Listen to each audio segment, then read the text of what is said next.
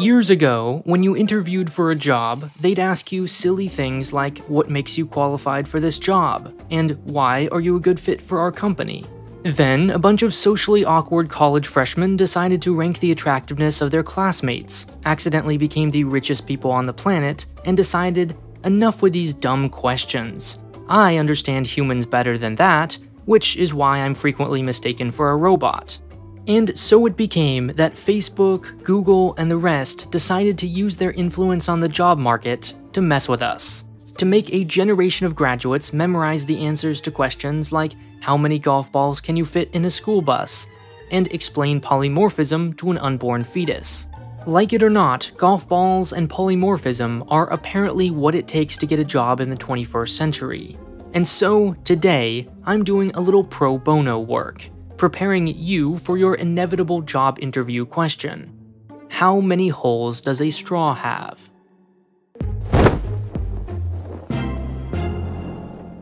This episode is sponsored by CuriosityStream and Nebula. Get both for just $15 a year. There are two main camps in this whole debate. The first begins its opening argument by asking you to imagine a donut. How many holes does a donut have? To which every functional adult replies, 1. Duh. One-hole proponents then explain that really a straw is just a long, stretched-out donut. Thus, Occam's slippery ergo atheism, straws have one hole.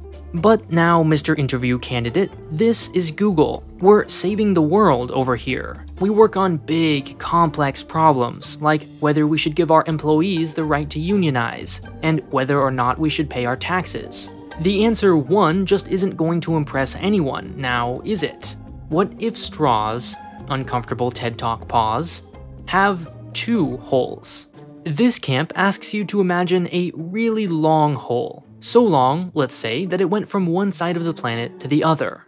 Would that be sufficiently long enough to qualify as 2 holes? If so, then you admit there's some amount of distance where what was once 1 hole becomes 2. And even if you still don't agree, imagine this tunnel through the earth twisted and turned a million times over, going in all directions, in a kind of planetary maze. Now, few people would call this 1 hole. Likewise, imagine if you dug a hole in the sand on the beach, then a few meters away, another hole, and then connected the two. Someone might walk by, not seeing that they were connected, and say, there are 2 holes on this beach. You'd be silly to correct them. Clearly, the 1 versus 2 hole question rests on to what extent are the 2 openings, 1 far enough apart, and 2 distinct enough from each other. These criteria are the only way to square the 2 conflicting intuitions, the donut and the Earth-sized hole. Now, some topology-inclined viewers will argue that, well, actually, mathematics proves that straws have only 1 hole.